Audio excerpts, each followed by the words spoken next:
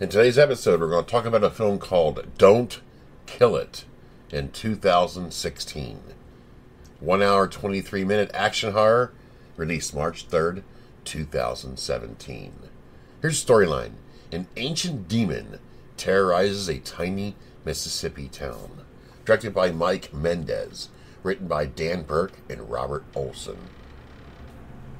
Here's the cast. Dolph Lundgren as Jebediah Woodley. Kristina Klebe as Agent Evelyn Pierce. Tony Bentley as Chief Dunham. James Chalk as Pastor Erickson. Miles Doliak as Deacon Shepard. Toby Bronson as Otis Willard. And Michelle West as Amber. And the cast goes on. Folks, this movie I knew nothing about. And what a surprise gem. Dolph Lundgren has been around for years. An action star from the 80s, the Rocky movies, Punisher, you name it. He plays a character of Jebediah Woodley. Now, he comes off kind of strange and weird, but that's a great character. He comes to a town in Mississippi. You see a guy and his dog starts off in the woods. The dog runs after it, and he finds this golden vase, like type thing, and it's open. The dog just stares at it. Then the owner finds the dog, finds the vase, picks up the vase and puts it in his pocket, and the dog just goes apeshit and attacks the guy.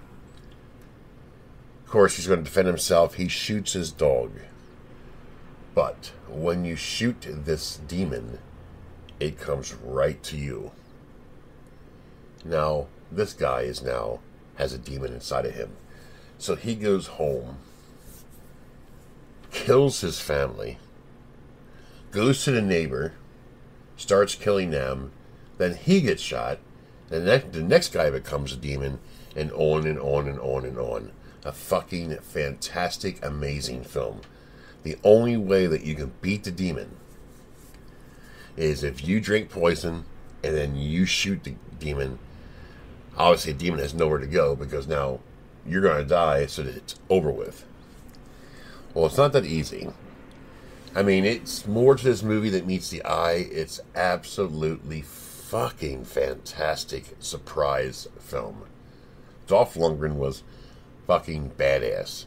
The FBI is involved. And then the FBI comes and breaks up a father's daughter, killed the demon. Now the little girl's a demon.